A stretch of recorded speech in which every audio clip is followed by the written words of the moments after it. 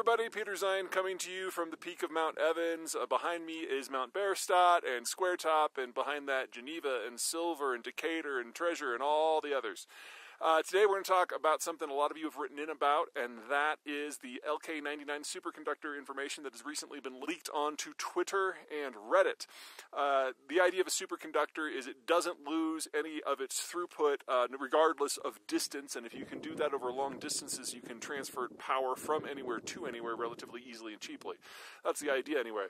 The short version for LK-99 is that it's probably nothing. The reports in question date back over 15 years, and the only thing that's new is that they were leaked and they were put online. And a number of institutions within Korea, because that's where the first tests were done, have already come out and saying that at best they're flawed. But none of them have ever been replicated, including by the team that did the original report. So there's probably nothing here. It's just that it's getting a little bit of fresh air all of a sudden. Now, if you want to bet on semiconductors, I welcome you to it. It's one of the material sciences breakthroughs that we really need if we're going to make the green transition stick. One of the problems we have with the green transition is that you can generate a lot of solar in the Southwest and a lot of wind power in the Great Plains, but that's not where most of the American population lives. And even in the United States, where people only live a couple thousand miles away from those zones, that's much better than you've got in, say, Europe, where you'd have to basically go to the Great Eurasian Steppe for wind and into the Sahara for solar. So if you can solve the semiconductor and the transmission problem, great. There's also another issue.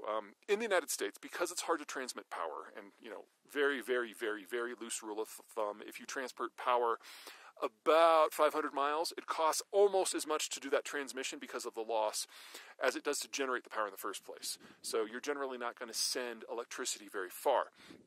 What that means is in the United States, most electrical concerns, all the utilities, are local. So each town or each county has their own. There are very few large utilities in the United States. And if you want to make solar and wind work at scale, you either need larger and larger and larger entities, or you need the ability to transfer power across jurisdictional lines, especially state and grid boundaries.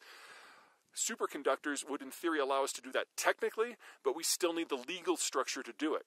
Now, you can do high voltage lines, which will double, triple, maybe even quadruple the distance you can send power in an economically viable manner, but until you can cross those boundaries, it doesn't really matter.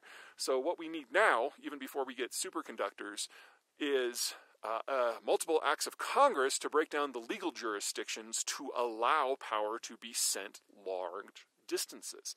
And as soon as Congress does that, a number of states will sue, because right now this has been a local and a state legal prerogative. So we need a significant legal overhaul before we can really do the green transition, even if we did have superconductors. So I'd say start now and get the laws changed, and then hopefully we can have that physical science breakthrough that is necessary to do this at scale and over distance. Okay, that's it. Take care.